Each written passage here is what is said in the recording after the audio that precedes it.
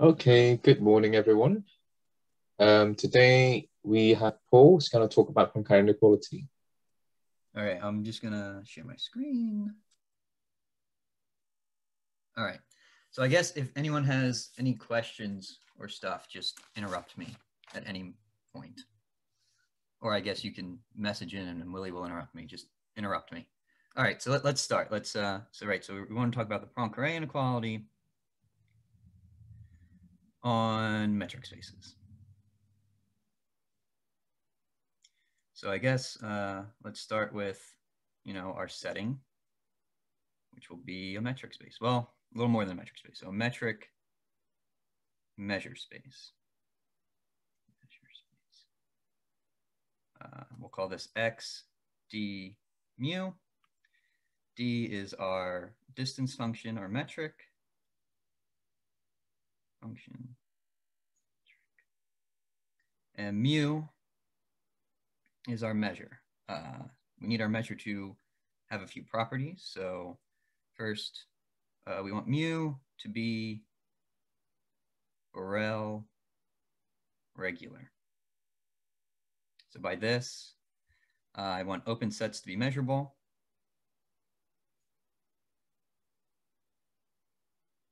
And all sets, how do I say this? So if, so what do I want? I want let A be a measurable set.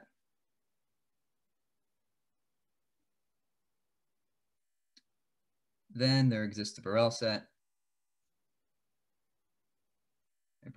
B, such that they have the same measure.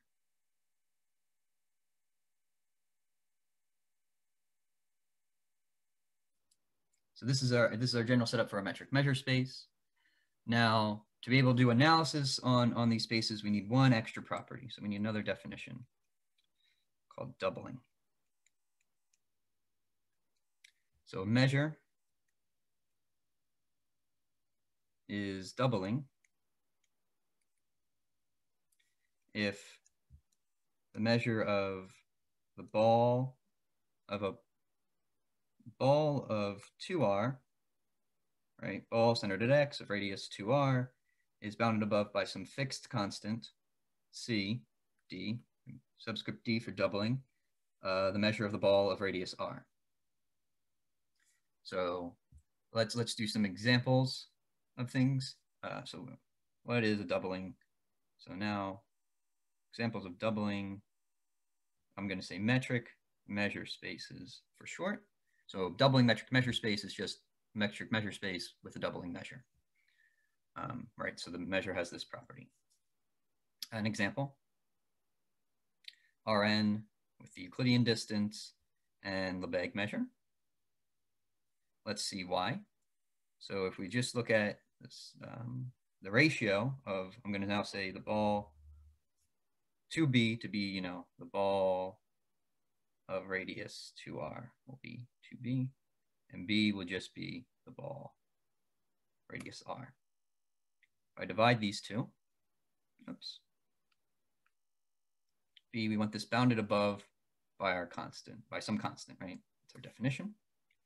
So this equals, we know from, I guess, measure theory that, and the properties of Lebesgue measure and area on Rn, that the top one will be 2r to the n times the measure of the unit ball. And the bottom one will be r to the n times the measure of the unit ball. Right, this is properties of Lebesgue measure. So this just equals to the n. This is constant. Other examples would be manifolds with Ricci non-negative. So now you can think of spheres do this, quotients of spheres, things along these lines. Now maybe a non-example, so we can see what's happening. So let's just look at R.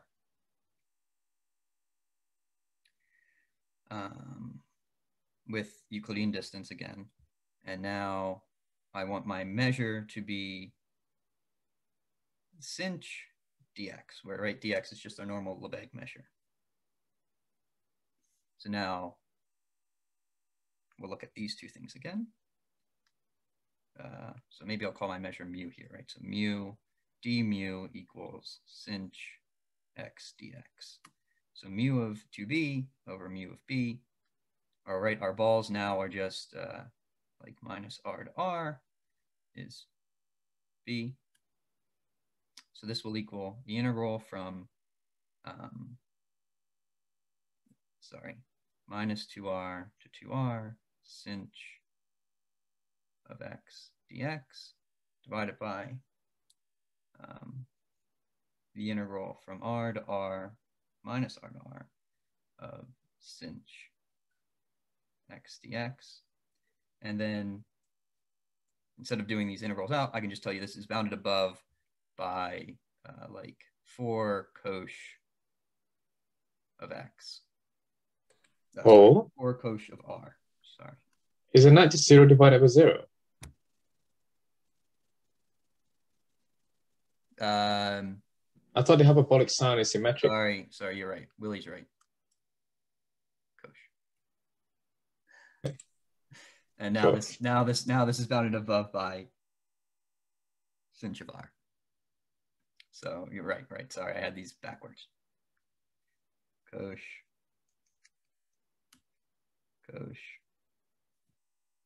And so now this grows. Well, first off, this is unbounded and grows exponentially in R.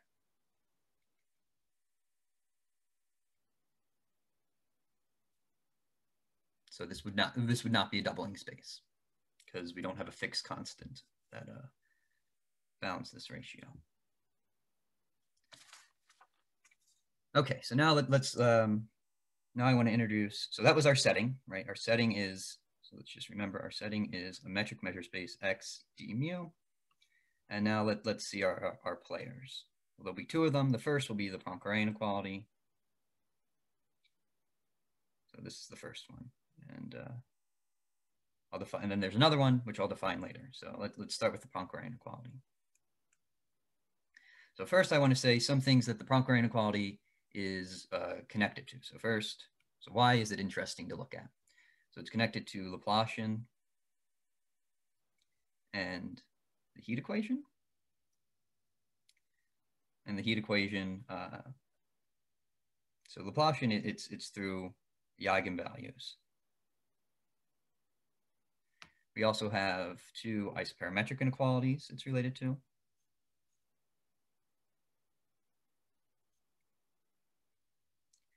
And then 3, connectedness in some sense. So connectedness, I want to say maybe quantitative connectedness.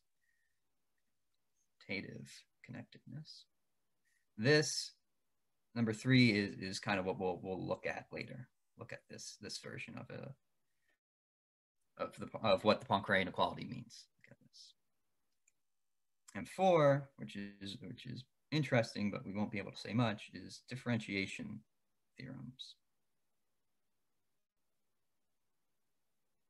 So somehow knowing something about your Poincaré inequality tells you these 4 different things. And we'll focus on this quantitative connectedness, which I will define later. But let's recall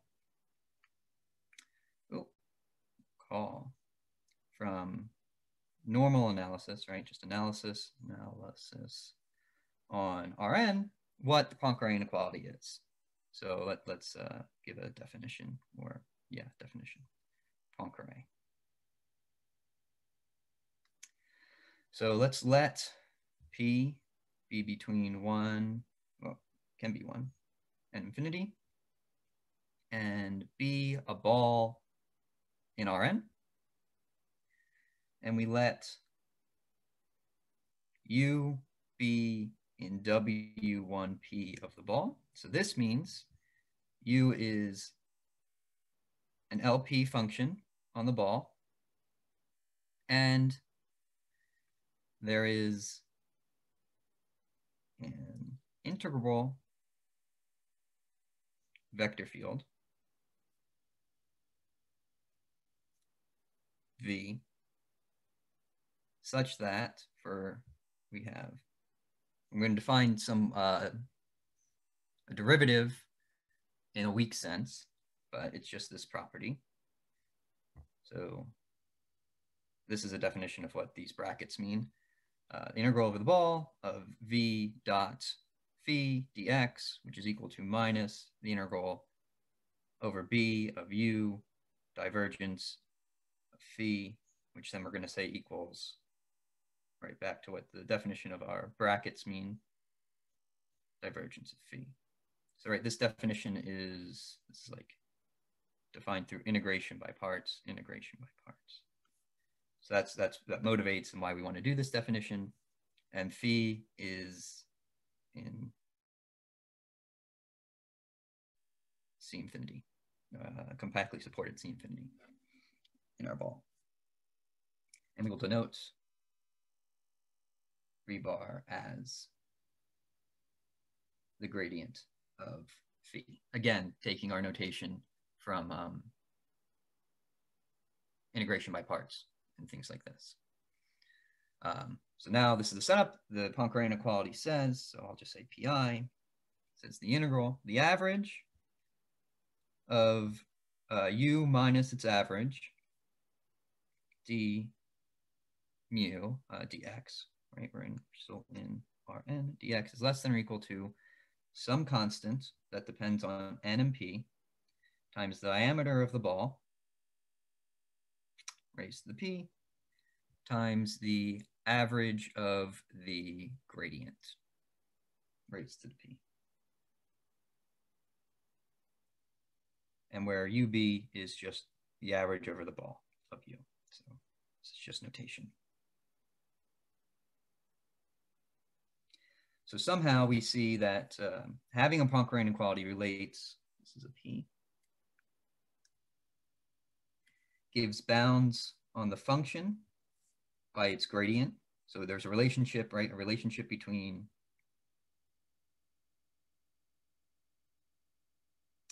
the function and its derivative.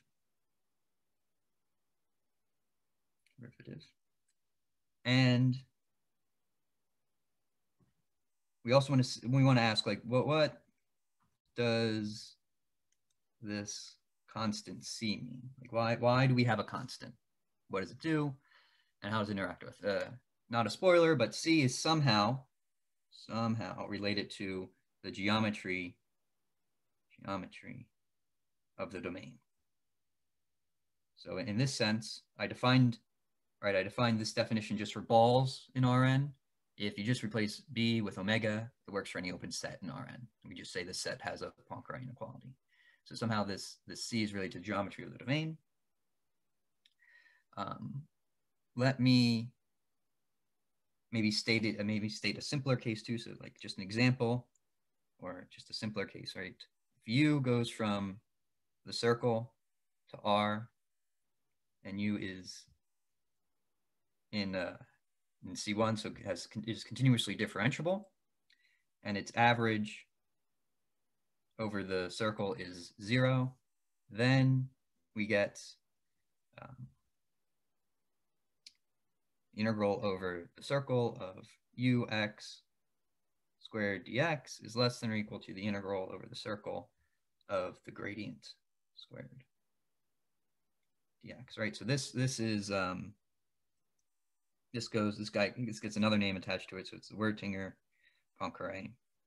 Has this other guy's name on it just because this is like the first example of one, because it's in one dimensions. It's in respect to the L2 norm, right? So p equals 2 here. And fun fact, now maybe it's not a fun fact, but it is a fact. Fourier analysis likes this inequality, uses this, and is easy to prove using Fourier analysis to prove this inequality, uses this. So, and somehow, like, how does Fourier analysis relate back up to these 4 things I listed that Poincaré inequality is with? It's in here somewhere, but just nice little, maybe more concrete way to think of the Poincaré inequality. in this one-dimensional case. So now let's also just look at this this Poincaré inequality that I've written down up here. So right, or somehow our setting, right, is still a metric measure space. So the question becomes, which one of these things in this Poincaré inequality do we know how to define? Well, the left side, perfectly fine. We know how to integrate on metric measure spaces because we have a measure. And so left side's fine. We can take diameters. That's fine too because it's a metric space, so we know how to define a diameter. Constant's a constant, so that's fine. So now it becomes, what is a gradient in this setting? And once so hopefully we'll be able to define a gradient that will allow us to write down a Poincaré inequality. So we now have asked our questions. What is a gradient in a metric measure space? So first we need just a short definition, rectifiable curve. So this is a curve, so it's a continuous function from the interval 0, 1 into our metric measure space X, such that length, can't spell. The length is finite. So just to define length quickly, I'll call it L of gamma is the sup over the sum of all partitions. So let me just finish writing this. So we look at the distance in our metric space of discrete jumps along our, right? So we somehow just, let me finish the definition, I'll draw a picture because that's all I want to do. Where the sup is over all partitions 0 equal to T1 less than Tn plus 1, which is equal to 1. All right, so all we're saying is we have a curve. We take n points. I'll take like 4 or something. I guess I need to take 6 because I didn't include the top. And then we just connect these with straight lines. We compute this polygonal length. And we say if for all samples, for all selections on the curve of these points, these red points, and for all amount numbers of them, the sum is finite. This is length. So this is a rectifiable curve. And so now we can define our gradient, our substitute for the gradient.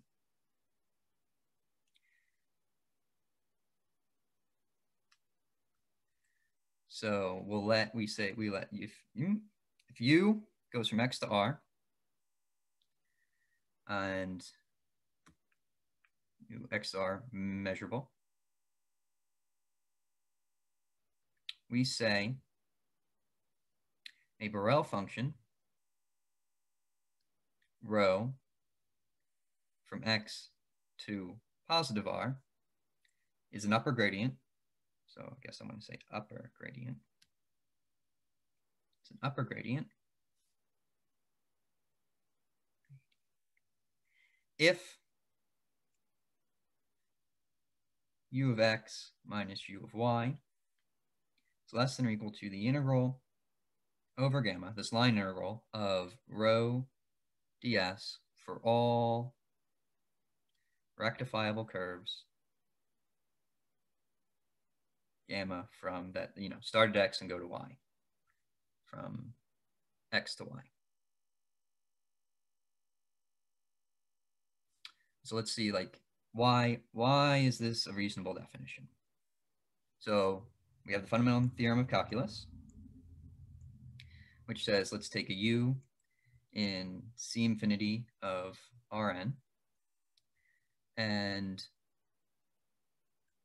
we have the fact from the fundamental theorem of calculus and a curve, right, and a curve gamma from x to y. Fundamental theorem of calculus is u of x minus u of y is equal to the integral over gamma of the gradient of u ds. And now if we just take absolute values, we see this side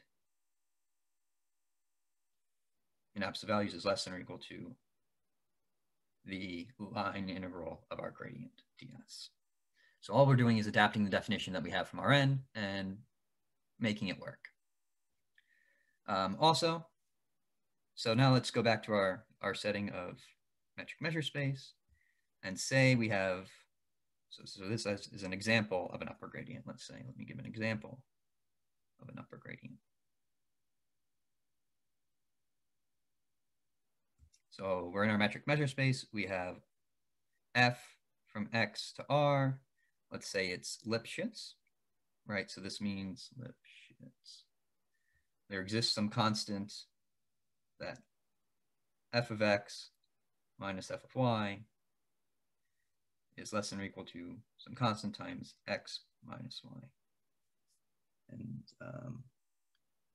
since this is our metric space, dx, y, right? The distance in the domain controls the distance in the target.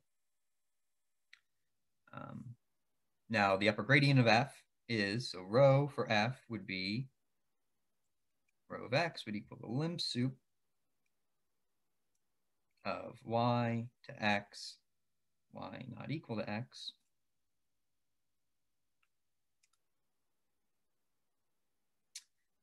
f of x minus f of y over the distance between x and y.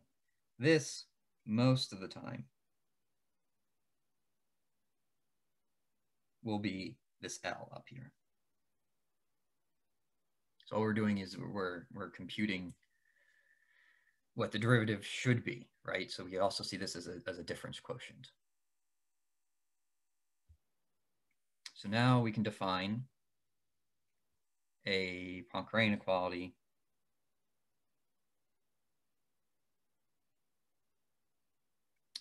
in a metric measure space, x d mu. So we say x d mu admits a QP Poincaré inequality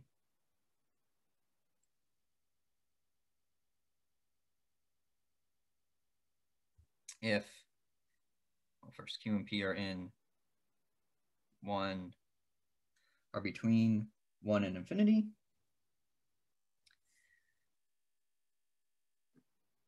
Sorry, let me just QP and 1 to infinity. So the metric measure space admits a Poincaré inequality if there is a constant lambda between 0 and 1 and a constant c greater than 1 such that, now more or less we just write down what the Poincaré inequality was before, but in terms of an upper gradient. So this will be the average over the lambda ball, u minus its average to the q, d mu, the 1 over q is less than or equal to some constant. So I'm actually going to put a little p here so it reminds us this is the Poincaré constant times the diameter of b times the average over the ball, rho p, 1 over p.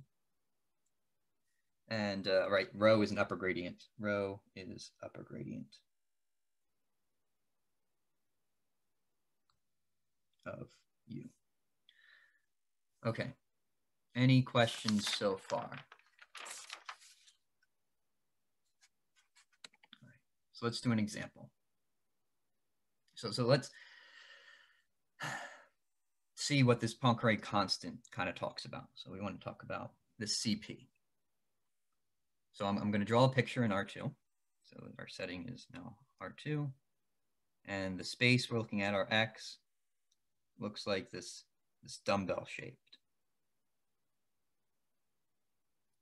So both these bulbs are supposed to be like volume 1. The length of this cylinder neck, or I guess it's a rectangle, right? It's L, and the width will be 2R. So let's look at a 1-1 Poincaré inequality on this. So I'll write this down again. So this will be, and this, we'll call this dumbbell. We'll call this a dumbbell. And label it just D. So this would be the integral over D, 1 minus f minus its average over D is less than or equal to some constant times the diameter times the integral of the upper gradient of f, which I'll label f, grad f. So this is our 1-1 Poincaré inequality. Let's take a test function.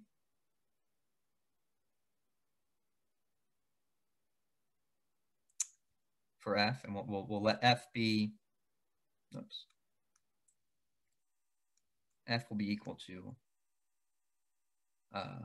alpha is going to be some constant that I'll pick later. So it's going to be minus alpha on the left ball. It's going to be linear, so it's going to change linearly on the cylinder. It's going to be alpha on the right ball. So what I have is a function that looks like this. Something like that. We note, so alpha is chosen just so that when I integrate, take my average over f, this is 0. So I'm just choosing it so it has this symmetry. We'll also note that the gradient of f, well, it's going to be 0 on the left ball.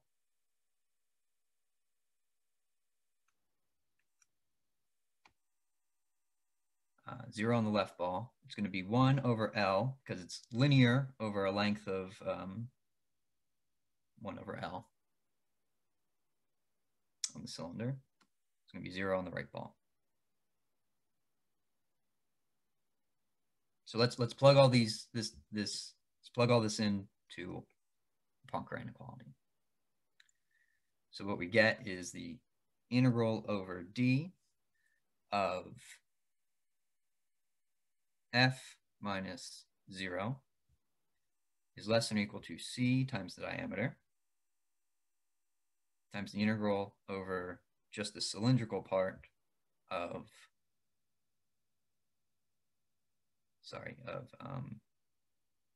the gradient, which is 1 over L. So now the left-hand side, which is the integral over D times f is the absolute value of f is, so what do I want to say, right? So we have D, I want to bound the left side below by something. So all I'm going to do is integrate over 1 bulb. And so I'm going to get something that looks like alpha because I took volume 1 for these bulbs. So all I'm going to do is integrate over a bulb, which has volume 1 of f, but f is alpha on this bulb. So alpha. So this equals alpha. This will be less than or equal to the integral over it, f minus 0, less than or equal to c times the diameter of D times 1 over L, and the volume of the cylinder is 2 pi r L. So what we have seen is now alpha is less than or equal to c times, I'm just going to call this D now, D times 2 pi r. So somehow, now to make this constant needs to be uniform. And so if I fix the diameter of our space up here and always draw the same, so let's say fix D. If D's fixed, this C needs to be uniform. So it needs to somehow counter the R. So if the R is really small, our C needs to be really big. Or else we'll break that it's bounded below by some fixed constant alpha.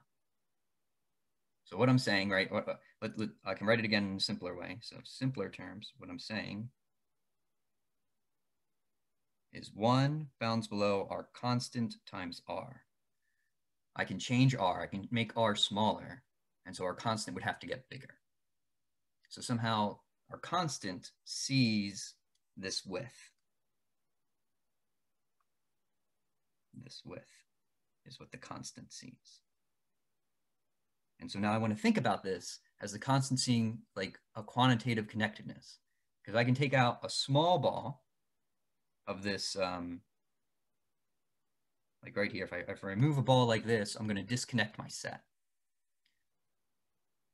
I can draw my ball a little bigger, I guess. But, whoops.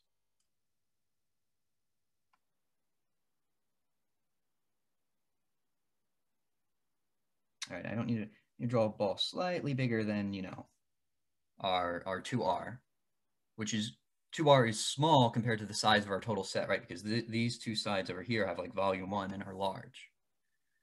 And so I disconnected the set somehow. And this is like a quantitative disconnectedness because I've fixed some parameters. And this parameter is like r. If I remove a ball of size r, I have now disconnected my set. Not all sets are like this, right? A huge ball of, you know, radius 27. If I remove a ball of radius 1/10, I'm not going to disconnect it. So it's not somehow it's not quantitatively disconnected. This quantitatively disconnected. So now I want to see if I can define. I guess there's one other analogy I want to make too. Is there's I'll define something first and then make it later. So I want to define some geometric picture. I'm going to define a picture that prevents being disconnected in this sense.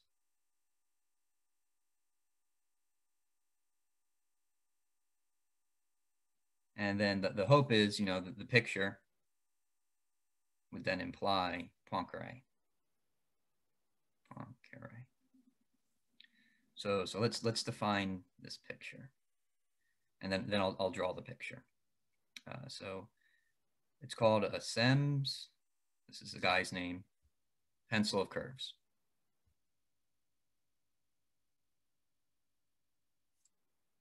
So a space x d mu, right? Our setting, our metric measure space. And I guess the other thing I should say, right? Our first player, right, was this Poincaré inequality defined here. This SEMS pencil of curves is going to be our second one. So, right, this is our second player. And for shortness, I will also I want to call this just a PC. So PC, pencil of curves. So metric measure space admits a SEMS pencil of curves if there is a constant C, S, I'll denote it for this pencil of curves, such that for each x and y in our space, for each x and y in X, there is a family of curves. So family of curves, gamma xy. These are family of rectifiable curves.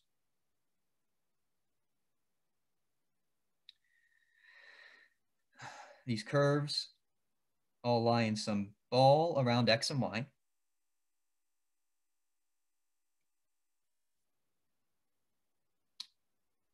The length of gamma isn't that much bigger, is comparable to the distance between x and y. And so these are all just like setup things, not really important. All you need to think about is this family of curves between these 2 points. The other 2 conditions that I've written here are just like technical things that need to be said, but let's not focus on them. The other important thing is this next thing, this probability measure. And there is a probability measure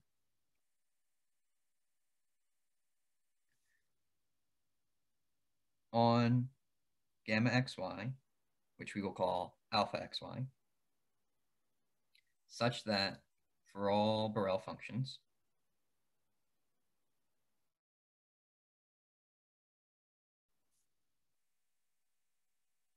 which I will call g from x to positive r, we have this relationship.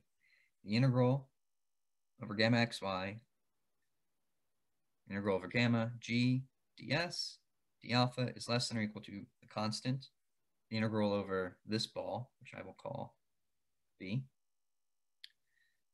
g dxz over mu, so over the measure of the ball of x of radius, the distance between x and z. I'll explain what this all means after I've written it down. Plus, now with respect to y, right?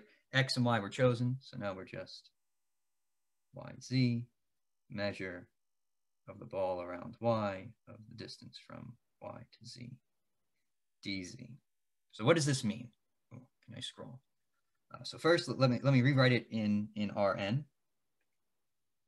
So it's the integral over gamma. The left side stays the same. G ds d alpha is equal to c. Integral over the ball. Well, now the distance, now we're in Rn. So we know that the measure of the ball in Rn is like the radius to n, right? And now we also have the radius in the numerator. So this will just be 1 over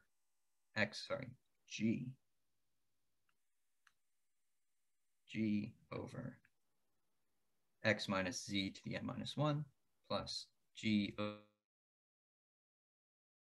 over y minus z to the n minus 1 dz. And this is just because the measure of a ball in Euclidean space looks like, whoops, measure of x dx z equals dxz to the n times 0, 1, the measure of the ball on 0, 1. And so one of these ends cancels with the ends, one of the guys in the numerator. And now I've written it with opposite values because we're in Euclidean space. So now the left-hand side, this is like Fubini. So somehow, let me first say this. The left and the right are computing area in some way if I replace G with 1. So let me do that.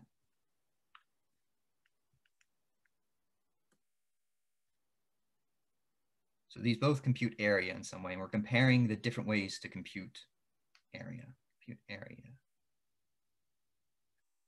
The left-hand side does it in a Fubini sense, because what it says is we have our space, or sorry, I didn't want to replace it with 1. I want to replace it with a characteristic function. Right, so now we're computing the area of A, compute area of A. So the left side is Fubini. It says if we have our set A and we have a bunch of curves that go through it, let's say these are them, and then they go back and connect at, Y, and same picture over here, right? So they all come back together. Y. And what we're doing is this inside integral says, well, what are these lengths? We compute everything that intersects, we compute these lengths, and then we add them up. So it's like computing the slices and then adding up the slices. The right-hand side is a little harder to see, but it is area in like polar coordinates. So if you were to switch to polar coordinates, the bottoms would become 1 over r to the n minus 1s, which then, using the formulas, it just works out. So just trust me on this one. But the left side is like a Fubini, summing up slices. The right side is polar coordinates for area. Can I ask a question? Yes. Yeah. So why that inequality, like that direction? Why polar coordinate area is bigger? I don't know. Like that's just intuitively. Intuitively, why? So in Rn, these two things will be equal. And so in the measure space setting, why would you want the inequality to go this way? Yes. So the cheap answer is because we're looking for some kind of geometric picture for the Poincaré inequality, and this is the direction you need the inequality to do it. So that's like the cheap answer. A better answer would be this isn't quite polar coordinates. I lied a little bit here. This is technically, so right, polar coordinates is r, dr, d theta, Yes. this side is actually no r. It's just dr d theta. So somehow, and this r, when you do polar coordinates, can get really small, which weights things to be small. And so now since we removed this r, we expect it to be bigger than the area. So that's what these denominators actually cancel the r that stands in front of. I see. Maybe, right, maybe. because in R2, the bottom would be just the 1, and we would be canceling this r here. So here, like r is less than 1? Mm-hmm. Wow. Thank you. Can I ask a question? Yeah. This collection of curves, gamma, is it finite dimensional or infinite dimensional, if dimension makes sense? I don't know how to make sense of dimension. So like, what do you mean? So I just, it's a family of curves connecting 2 points. If it has this property, so I do not, it needs a lot of curves in a sense. So yeah, suppose, say, does it contain all the, say, smooth curves with certain length condition? So let me actually, can I just give an example of one in R2, and then maybe this will help. So in R2, let's say an example of a pencil of curves. So so we have 2 points, x. Let's actually be a little more clear with this example now that I've lost everything. So I want to be as precise as possible with this example. So let's look at these 2 points, y and x, which are going to be -1 and 1. So -1 over and 1, 0. And then I'm going to look at the curves. I'm also going to mark off 1 and -1 here. When I want to look at the curves, is the curves that go like this. So I take a straight line to this center perpendicular y-axis. And then I just draw the straight line back down.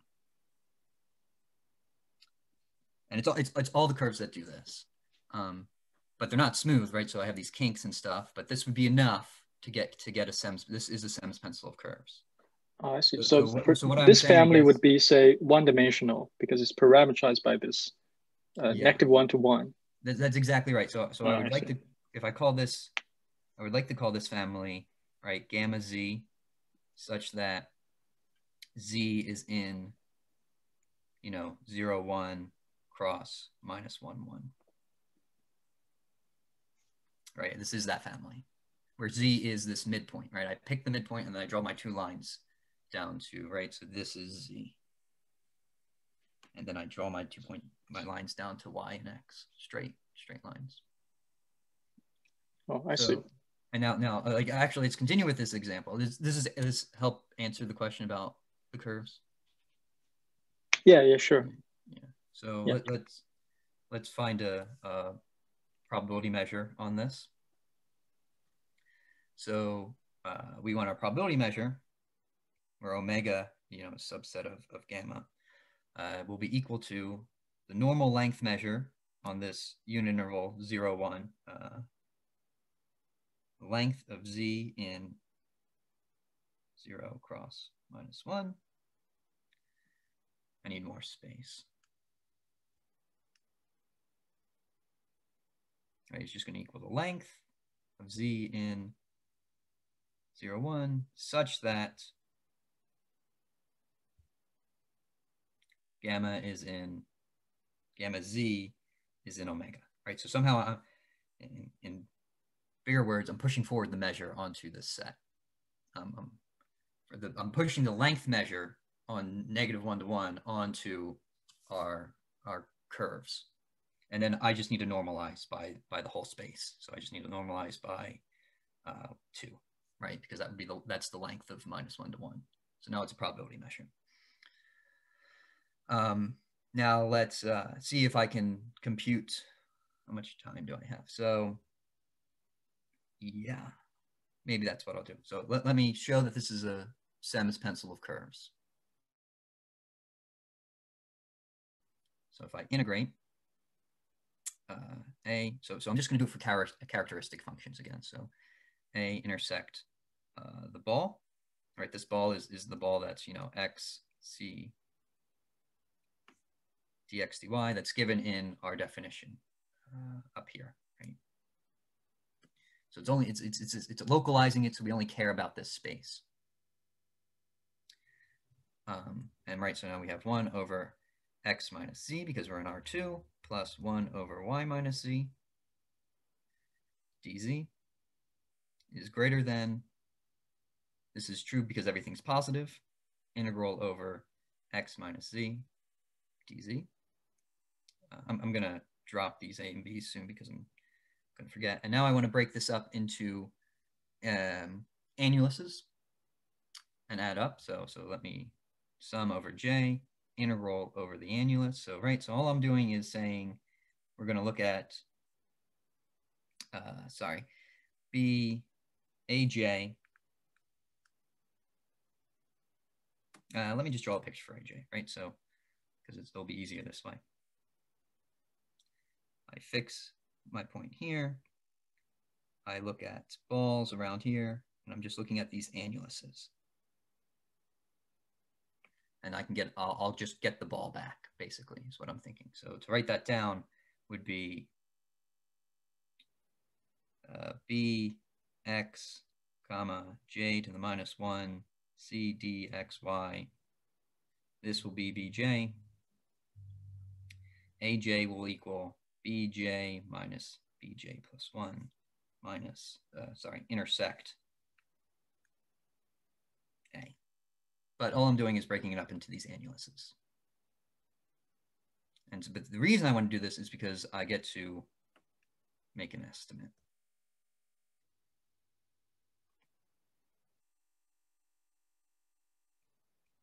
So I get my sum. And now I want to switch to polar coordinates like I was talking about earlier. So I integrate from minus pi over 4 to pi over 4. Where do I get these numbers from? Well, we're doing polar coordinates, and the angle here is going to be a right angle, and it's going to be minus pi over 4 to pi over 4. And then we're going to integrate from 2 to the minus j minus 1, the distance, again, of x and y, to 2 to the minus j dxy. Where do I get these things from? These are the radiuses of our polar coordinates, and because we're in this annulus, we're in this annulus, we go from 2 to the minus j minus 1 to 2 to the minus j, because we're stuck in an annulus. And now we look at just the characteristic set of aj over r dr d theta. So this r is from x minus z, because that is now the radius when we switch to polar coordinates. And characteristic function of aj is, I'm just pushing the integral in the inside, right? And now I've run out of space again. Let me move this down. And so now let's think about what's going on here a little bit. The r's cancel, which is good. And this will equal, so now what we have is we're looking at radiuses in our, right, so let's draw. We have our annulus aj. And what we're looking at is these radiuses, taking their length, that's what the first integral does, and then we're adding them all up. And this, as I tried to convince you in the first time, is what this probability measure does. And so this will be 2 times 2, who cares, it's a constant that comes out, sum over j, the length of gamma z intersect aj d alpha, which then turns out to be exactly what we wanted once we sum over j. Right, this will be the integral over gamma, integral over gamma chi a ds d alpha. So right, so this, so let's try to maybe say this a little better. Let's look at, let me just circle it. Let's look at this. And so all I'm saying here is that if we just look at this integral, we're finding out the length of a gamma z that intersects AJ. And that's what I've written here. And this is because we're in polar coordinates, so we're integrating our long radii. And I've set up the game that these gamma z's are radii of our set of these annuluses, because they start at the center and then they go to the edge. I mean, it's just the picture. Okay, so last thing I'll say is how do these relate?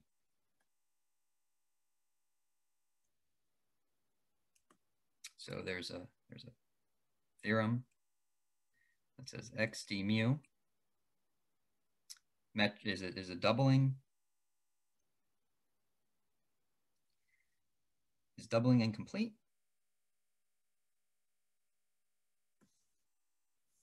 Then we have a pencil of curves is equivalent to a 1-1 Poincaré inequality.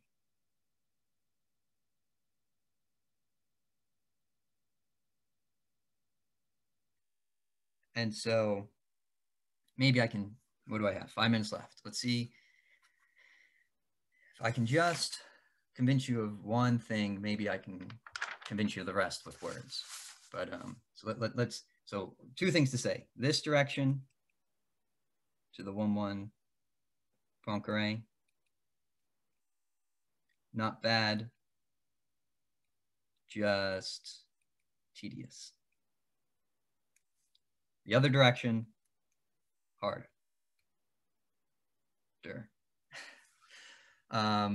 So I'm going to try to, maybe quickly outline what happens in this forward direction in here.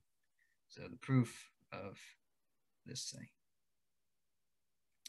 So let's get our setup. So we have x, y in our metric measure space x. We have gamma xy, which we'll just call gamma, is our, pencil of curves. And let's take, we have a function u from x to r, measurable, and we have rho, an upper gradient for u. Somehow these are all the players that we need to now fit together in some way to get our answer. So let's look at u of x minus u of y. Now I can integrate this over my pencil of curves. It's a probability measure. There are no curves here. This will just still be, should have done this the other way. So, right, u of x minus u of y. This will still be u of x minus u of y. Oof. But now using the property of the upper gradient, we can write this as the integral over gamma, big gamma over little gamma of rho d s d alpha. Right, so all we've done is use the upper gradient property right here. And now I'm going to just use a definition of the sem pencil of curves, right? Because the sem pencil of curves tells me how to compare an integral over big gamma and little gamma to an integral over a ball, which again, an integral over the ball is what we're looking for because that's what the Poincaré inequality has in it.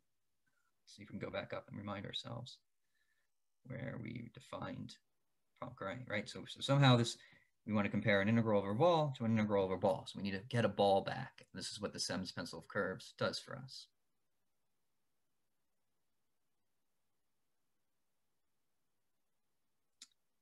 And so here we are. So this is now less than or equal to C integral over ball rho dxz over mu a ball x dxz plus rho dy dz mu the ball y dyz dz. So now I think I was kind of prepared for that. So now I can just maybe quickly say it. So I want to switch my things because I wrote down the end of this proof somewhere else because it was a pain to write rho dx dz over mu of the ball again. So I just need my computer to go. So, yeah, sorry, I wanted to copy this.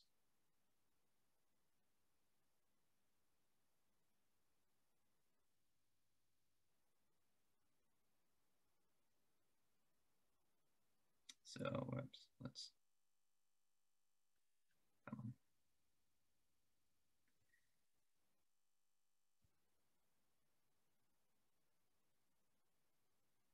There it is, cool. So this is what we have. And now, obviously right down here is I'm trying to estimate this. Because if I can estimate this, I can be done. So let me just make a few definitions. Now let's let bj equal bx to the minus jr, where r will be the distance between x and y, and aj be this annulus again.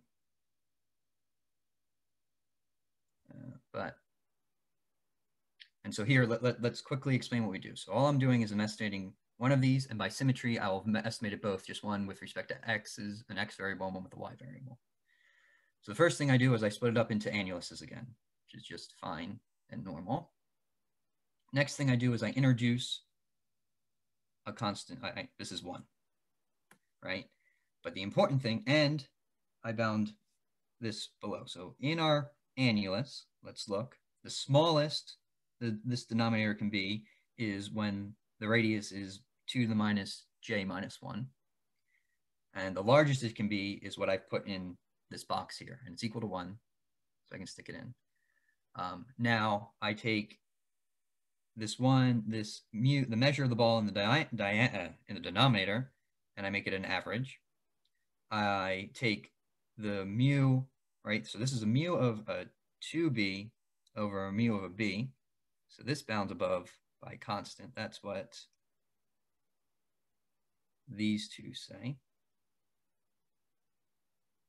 And that's where this constant comes from. The r comes out here. And now we're summing something to the j.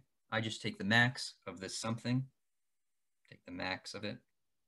It's summable because it's times 2 to the minus j. You get this estimate.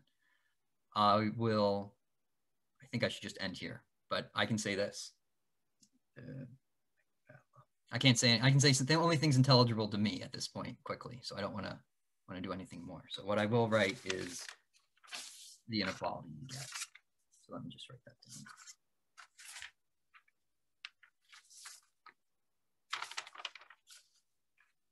So using this, what we can get, u of x, y. U of x minus u of y is less than or equal to a constant times the distance of x, y, right? This is r, times, let me just copy it, this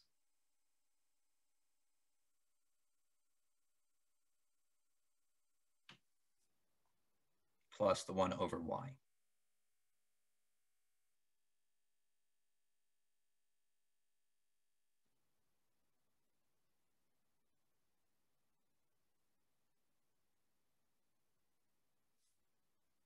So all I did, y.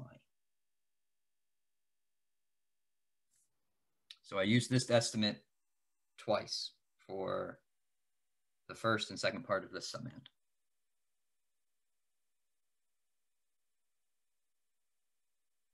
And this will imply eventually Poincaré. And what goes into this, just to finish up, what goes into this is a covering argument, just to be very general. And the fact gradients and functions play well together.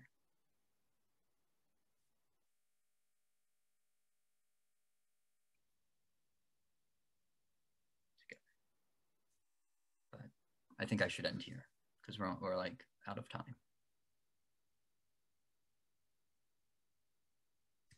Okay, thanks very much, Paul. Yeah, sorry, Does got a anyone little have any rushed at the questions? end. Yeah. Yeah, can I ask a question? Yeah. I don't think I fully understand the statement of the theorem. Is it Okay. just saying like if you have a metric measure space, Oh, sorry, let me then get to it. sorry? Yeah, I just wanted to bring it up for you, Ben. But yeah. Okay. But you can still ask. I've now hit the Right. So is it just saying if you have a metric measure space and you can find one of these pencils, Mhm. one of these families, then you get the inequality? Yes. And conversely, if you have the inequality, then you get some family of pencils? Yes. Then you get. Or like you get one of these pencils? Mhm. Okay. Yeah, And it says it, and I guess the other thing. And is it like explicitly constructed? Yes. So, right. So in this direction, no, I hate my tablet. I want to write. In this direction, Ben, you're asking Yeah. if it's explicitly connected. Yes. So, I mean, they construct something. Well, they explicitly construct something. And then from there, there's like another big theorem that says, well, if you have this, then you have that. So I see. it's basically saying what it says, what they construct is like a functional Poincaré inequality, like semi-pencil curve. So instead of, let's not get into it. Don't have a good analogy. Yeah. But they do explicitly construct something. So yes. Okay. Yes. Yeah. And then could I also ask a question about this pencil of curves? Like, yeah. I don't understand what it means to integrate over it. Is there some sort of natural measure on the family? Or? Right. So when I define it, it comes with a probability measure. Oh, right. That's this like alpha thing that we're talking about. The alpha thing. And so in our example, there was a natural one, right? So I parameterized it by this center line. Right. Yeah, the example made sense. Yeah. So. Okay, so the probability measure is what lets you integrate over the family. Yes. Okay, I see. Thanks.